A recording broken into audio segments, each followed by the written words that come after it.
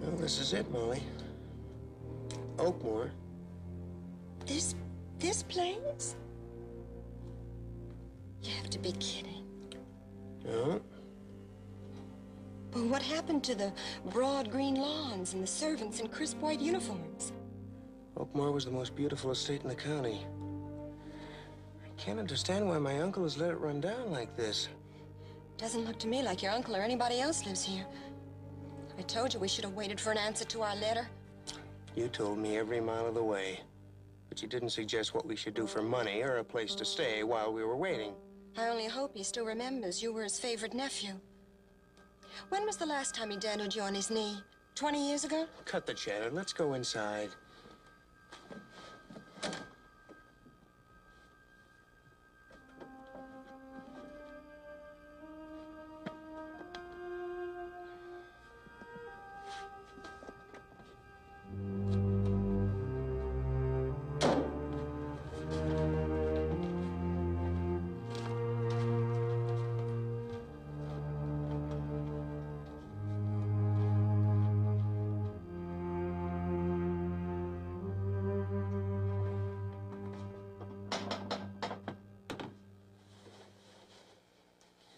It's getting dark. Let's go back to the village. I've got exactly $12 in my pocket. How long do you think that'll keep us? Well, it's obvious he doesn't live here anymore.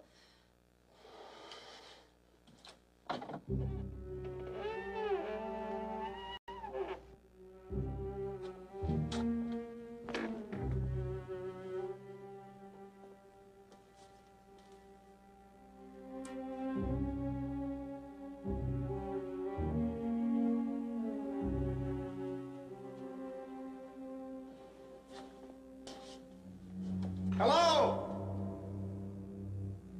Anybody here?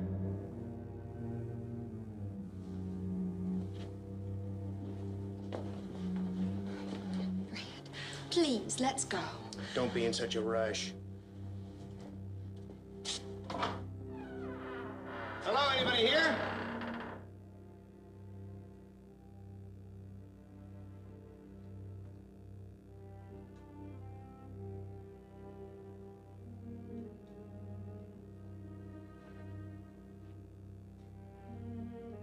Hello? Why don't you take a look in there, honey?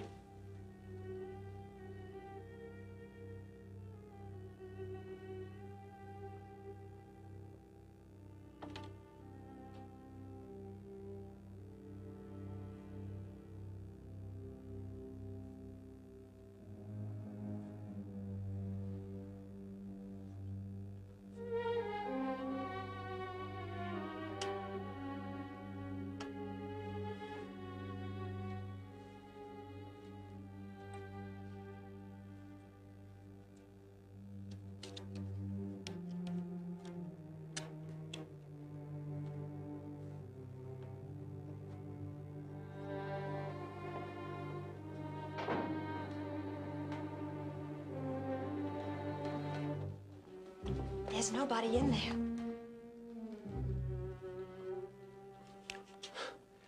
Well, maybe the old boy took a trip or something. Or maybe he's just not using this part of the house. Anyway, I'm going to make sure.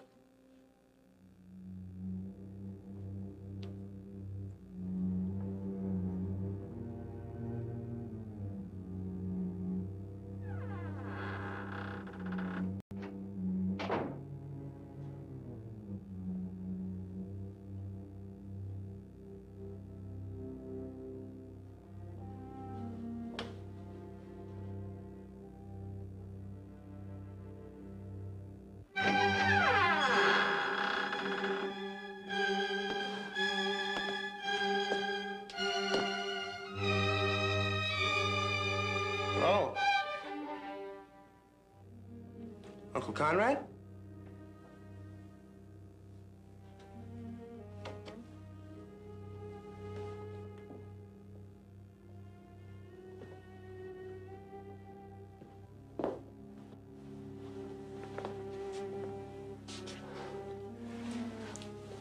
Well, I guess you don't recognize me, sir. It's Fred. Fred Bancroft? Your nephew. And this is, my wife, Molly. Molly, this is my uncle. Hello. I hope you don't think we're snooping. We did knock, and Fred was certain you were here. I was in the library. In the library? Yes. Well, that certainly is good to see you again, sir. How have you been? Come this way.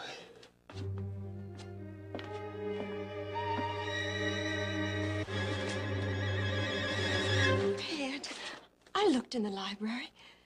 He wasn't in there. It was empty. Don't be silly. Come on. Go on.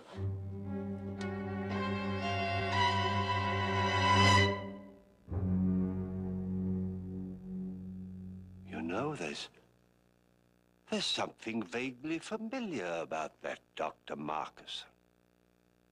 Creepy, sinister sort of chap, don't you agree? I have it.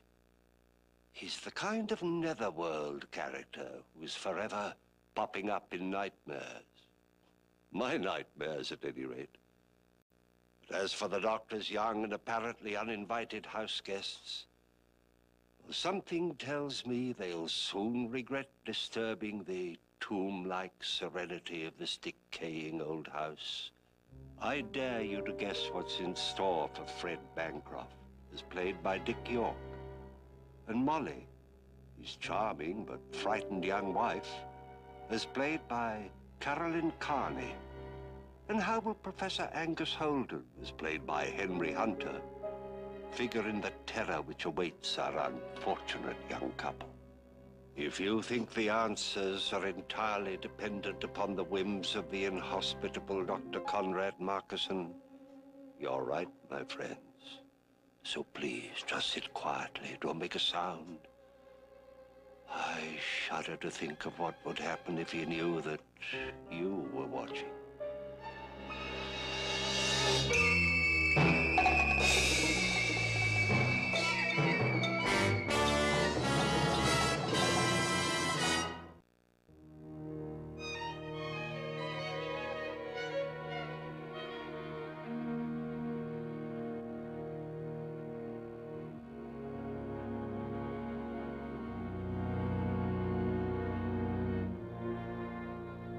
There. That ought to do it. I hope we're not intruding. I thought I'd never get warm again. You know, we drove all the way from New York in that open car of ours, and we didn't once see the sunshine.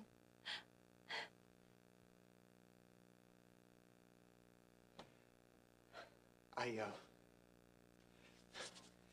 suppose you got our letter explaining it. No. I've been away and I'm leaving again soon. Oh, well, I guess some explanations are in order. Yeah, you must think we're a couple of nuts barging in like this. Well, anyway, to make a long story short, Molly and I had planned to do our post-grad work at Penrose. We thought that maybe you would... But tell the truth, sir, we're flat broke. We need a place to stay until we find jobs. It would only be for a short time, Uncle. I figured maybe you could use your influence at the university to maybe get us a part-time job as... Well, at the cafeteria. I severed my connection with the university years ago. Well, I'm sure it would only take us a few days to find something. So if you could only put us up, I'd be glad to pitch in and, well, the place certainly does need repairs and the grounds need work and... Stop begging him, Fred. Let's get out of here. And stay where? I don't care. Anywhere. Come in here, please.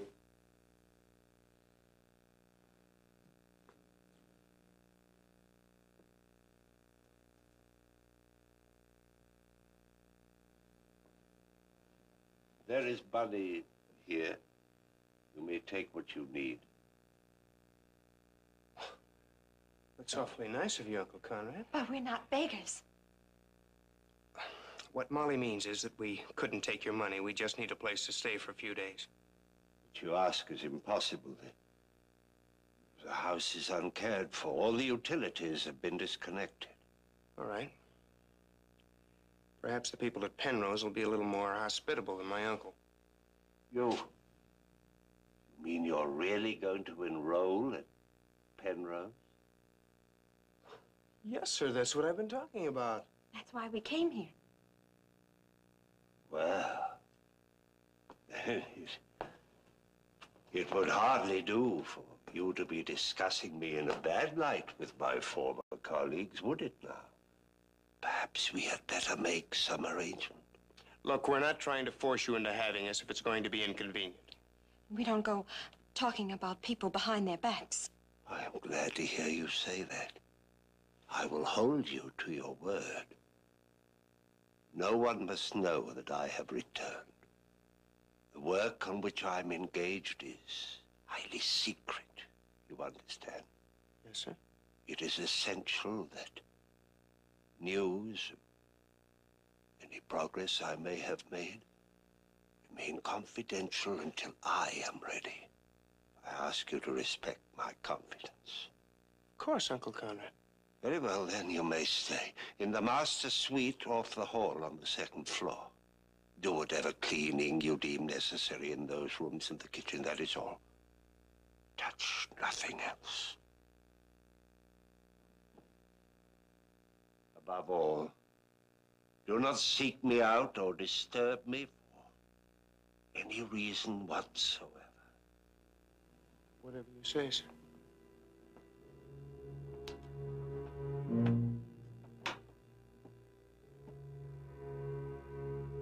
One more condition, and this is vital.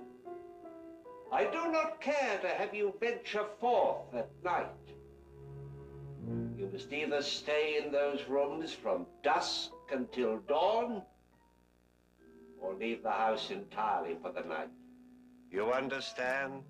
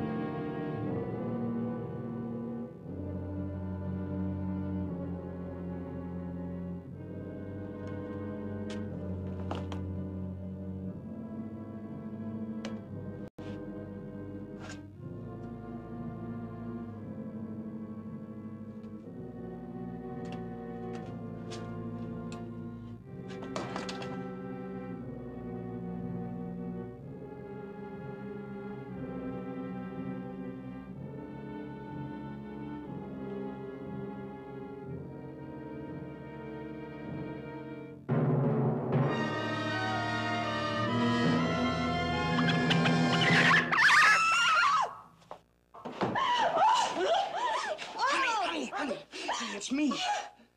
What's wrong? A rat jumped in my throat. You probably scared him.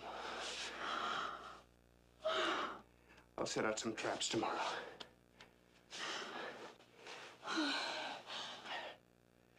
You all right? I'm not hungry tonight anyway. That's good. Because there's not a crumb fit to eat. Everything's years old. Go and look for yourself. Look.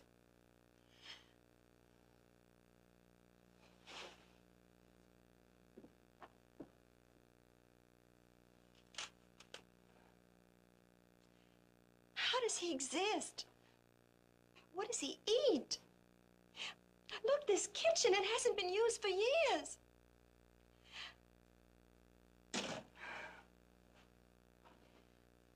Well, he did say he'd been away. Let's take a look at our rooms.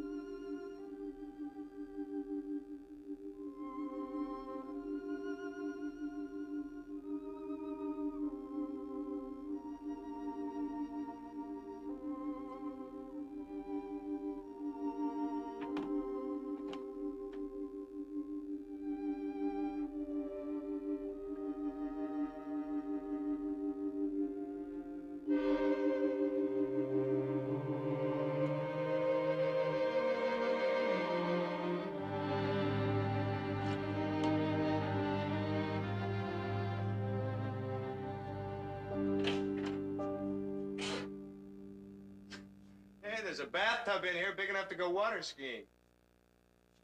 We'll have to turn the water on, though. Not too bad, huh? Well, it's dusty and it's damp. Good fire will fix that. There's somebody out there.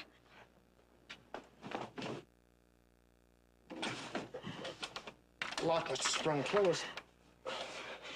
Fred, your uncle has locked us in. Don't get panicky. We can always bail out that window.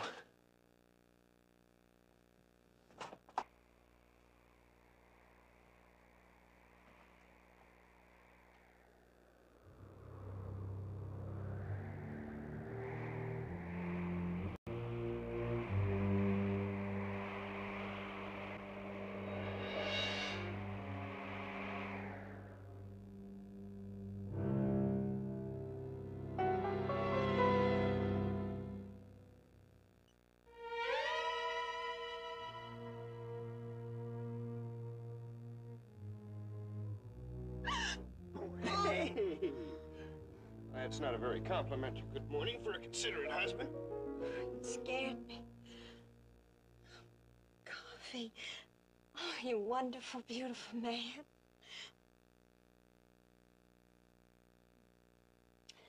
Where'd you find it? In the kitchen. There was an old can that hadn't been opened. That's the first time I ever cooked on a wood stove. But our door was jammed. No, it was open. You must have slipped the bolt before I woke up. What bolt?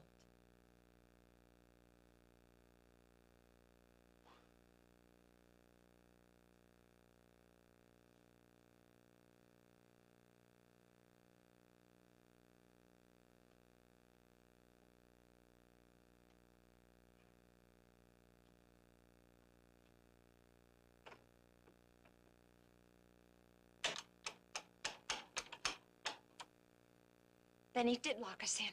All right, just take it easy. The old man said he didn't want us prowling around after dark, and we agreed. He just wasn't taking any chances. But why? What's he hiding? What doesn't he want us to see? How the devil do I know? Here, drink your coffee and get dressed. I'm going to shave.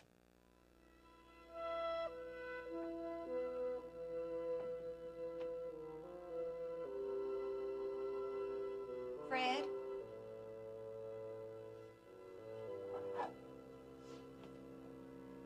Yeah, honey. I looked in the hallway. None of the doors have bolts, just the master suite, and it's not a new fixture. Oh? Fred, there's something you're not telling me. All right, if you must know, my Aunt Lorinda was, shall we say, mentally disturbed for years before she died. My uncle refused to have her committed. She lived out her life in these rooms.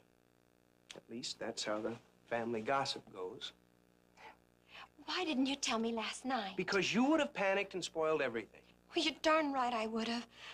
Whatever was wrong with your Aunt Lorinda doesn't excuse our being locked up in here like a pair of sheep. Honey, if it makes the old man happy to know that we're not roaming around the house poking into his keepsakes, doesn't hurt to humor him, does it? Well, suppose there's a fire some night. If you weren't the world's worst worry ward. Well, anything could happen in this place. All right. All right, I will take care of it. Now, why don't you go into the village and get us some food? In the meantime, I'll get started on the yard work. It's the family bankroll. $12. See how far you can make it stretch. Suppose we can't find jobs before this runs out, Fred. We will. Now, go on.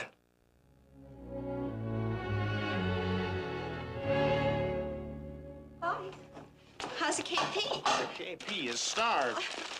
What took you so long? Did you speak to your uncle about locking us in last night? No. Oh, I didn't think you would. Well, I didn't because I couldn't. He left me a note, said he'd gone.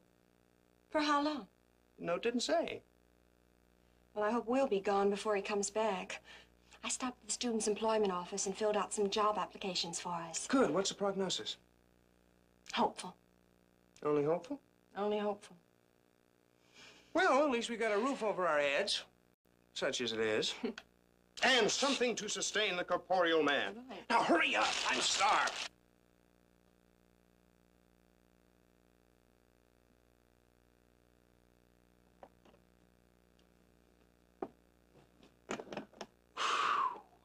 Didn't realize I was getting so flabby.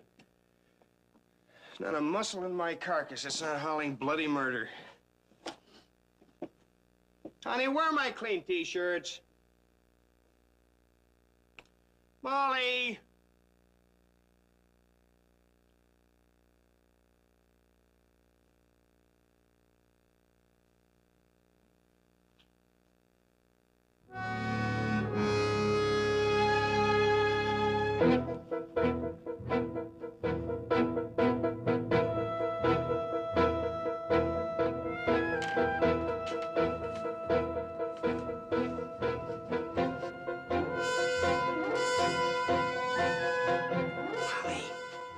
Molly, are you... What the devil are you doing in there? Looking for something to read. I have to do something to get my mind off this place. Is this the best you can do, old newspapers?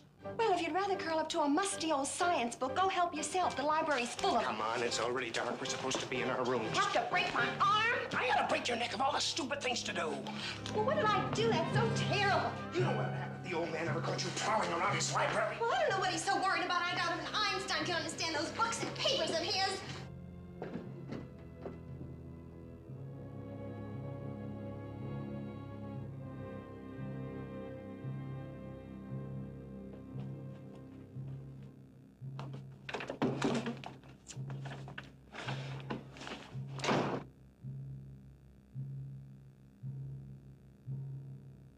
Suddenly coming up those stairs, I got duck bumps. I'll put some more wood on the fire.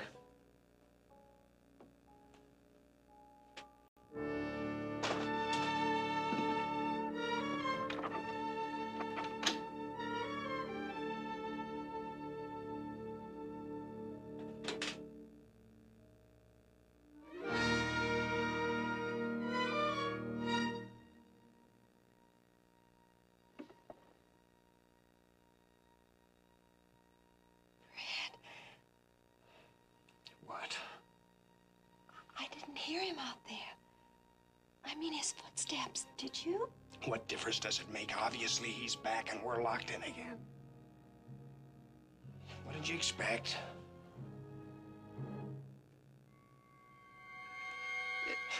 You know, there ought to be a law requiring everybody to spend one day out of the year reading old newspapers.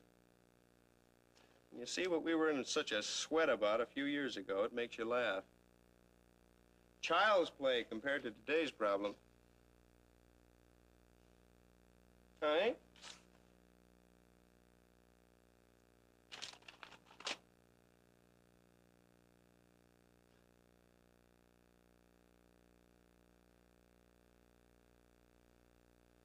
That's a fine thing. Here I am spouting profundities. You're flirting with the Sandman.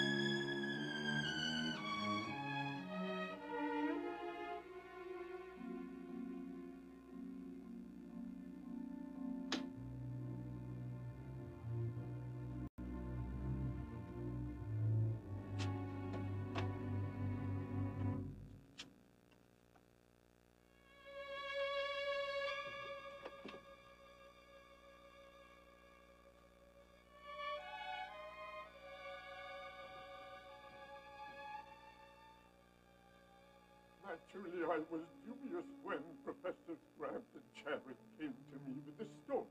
At first, I thought they were playing a joke on their colleague. When I realized that they were serious and that Professor Markesan had actually... No, Latimer. That was not quite your testimony. Try again. When I realized that they were serious, I summoned Professor Markesan. It was then he told me his theory about... Wait. You qualified the word theory, did you? It was then he told me his preposterous theory about... Go on. Go on. Oh. Markesan, in the name of all that's holy, let us rest. What has been done can't be undone. Let us rest. When I have finished with you, my friend, you will have all eternity in which to rest. In the meantime, we will review your testimony over and over and over again. You must be letter perfect when our esteemed Dean, Angus Holden, comes to rehear the case. Continue, Latimer. Continue!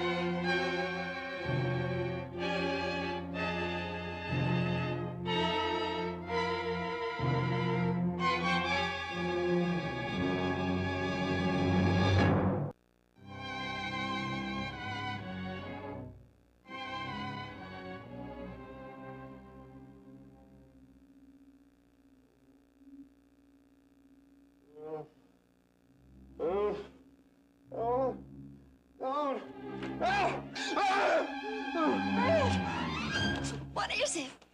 What is it? Honey, what's the matter? Please. Oh, I was dreaming. What? My uncle and his 3 guests. Molly, he had guests last night. How do you know that? I saw them downstairs in the library. How did you get downstairs? When you were in town yesterday, I rigged up a wire so I could pull that bolt from the inside. Why didn't you tell me? Because you were so darn sure I wouldn't do anything about us being locked in here. All right. I'm sorry I sandpapered your precious ego. Now, tell me what happened. Well, you were asleep. I heard voices downstairs. So I went to investigate. Please, come on, tell me. Molly, I saw them. My uncle and 3 men. 3 terrible-looking men. Like creatures out of a nightmare. I couldn't see their faces too clearly, but they were horrible. Darling, are you sure you weren't having a nightmare, really? Molly, I know what I saw. But what I can't understand is how they got here. I didn't hear any cars. Unless they came by way of the footpath behind the arboretum. Do you know what's in back of that arboretum? a swamp. And in the back of the swamp is a graveyard.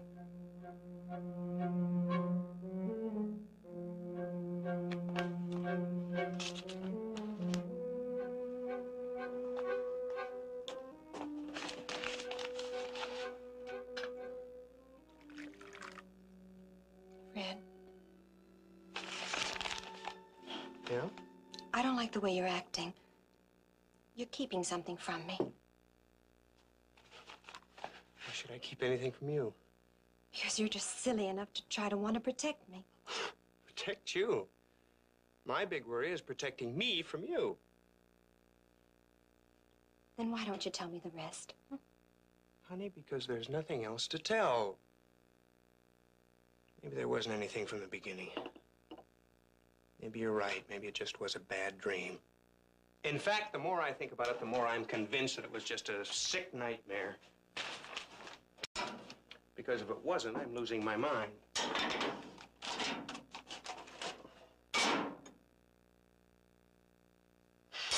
can't understand what's happened to this place. There's something diseased about it. Fred. Hmm? I didn't want to tell you yesterday because I didn't want to get your hopes up. But they told me at the Students' Employment Office that there might be a file clerk's job open next week in Professor Holden's office. Holden? Angus Holden? Yes. He's dean of the science faculty. Do you know him? Oh, no. I just heard the name somewhere.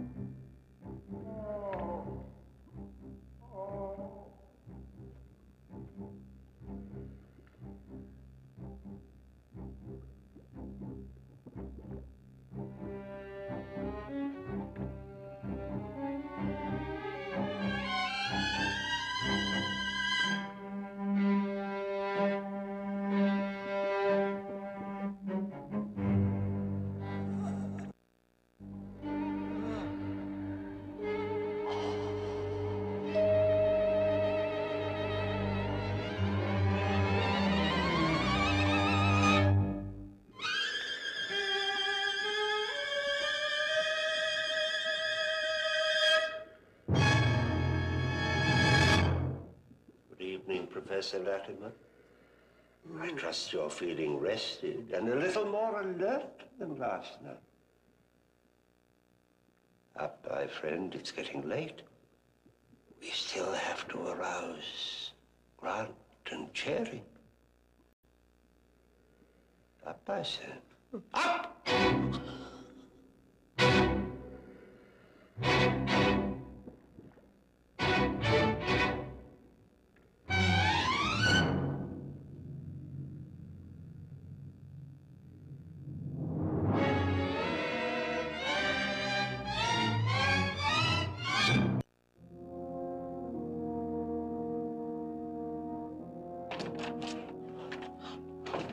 I woke up and you were gone. Where have you been? Darling, what's wrong? Honey, I can't tell you right now. I gotta get that Professor Holden and bring him back here. Oh, you tell me now. What's happened? What did you see downstairs? I saw those same three men. And my uncle. Well, is that any reason to go rushing after a man you don't even know? Something horrible going on. Something unholy. I don't even know if I should believe what I saw. Professor Holden will know. He knows my uncle. He knows his work. That's why I gotta bring him back here. Now, Molly, I want you to lock that door from the inside.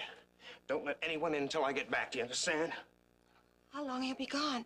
Well, it's almost midnight now. I'll be back by 1 o'clock. Now, you stay in this room.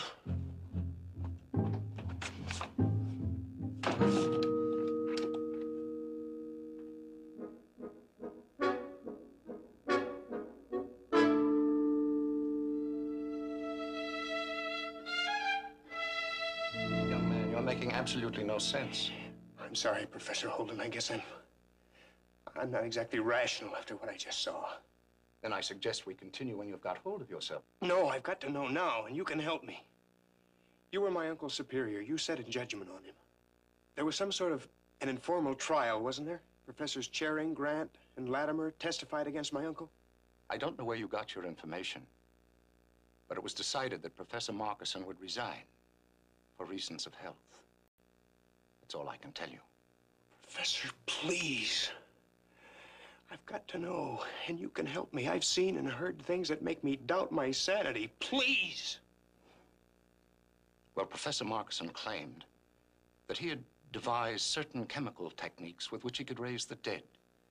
The key to his discovery, according to him, was a fluid which he extracted from the mold found in graves. To prove his theory, he invited 3 of his colleagues to his laboratory for a secret demonstration. Naturally, they told me. Professors Latimer, Charing, and Grant. You know what's become of them? All dead, along with Markesan. With Markesan? You mean you think Conrad Markesan's dead? But didn't you know? My uncle's alive. I saw him less than an hour ago. Well, that's impossible. Conrad Markesan is buried in the family crypt. I attended his funeral. You can confirm what I'm saying very simply. Go to the crypt and see for yourself. I intend to, Professor. I intend to.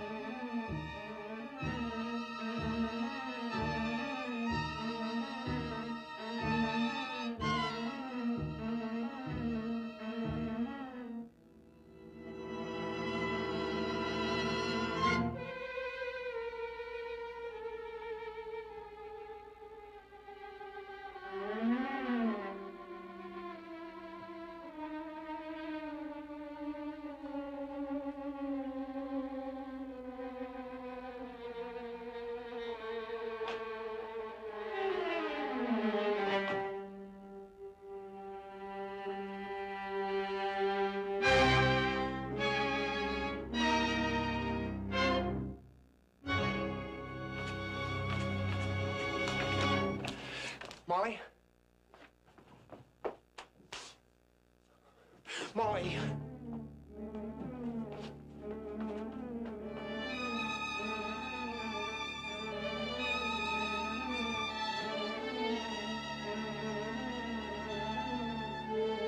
Molly.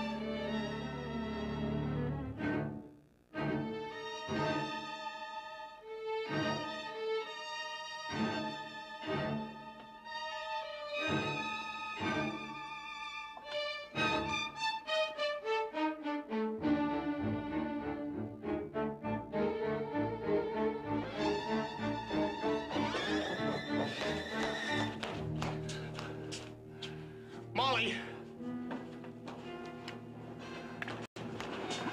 Molly?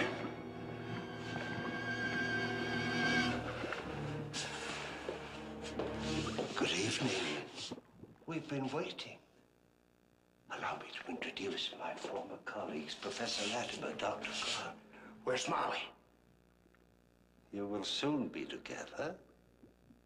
Have no fear. Where is she? What a pity you broke your word to me. Now you must both remain in this house and join our select but cadaverous little company. Imagine being quite dead and yet returning from the grave again and again, as I will it. Where is she? You should be proud of your Uncle Conrad. He has conquered death. You hear? I have conquered death. I and I alone understand the secret of life itself. You're mad.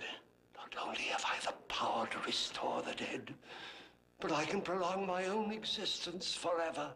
Raving mad. Then if that is so, eternity must be madness.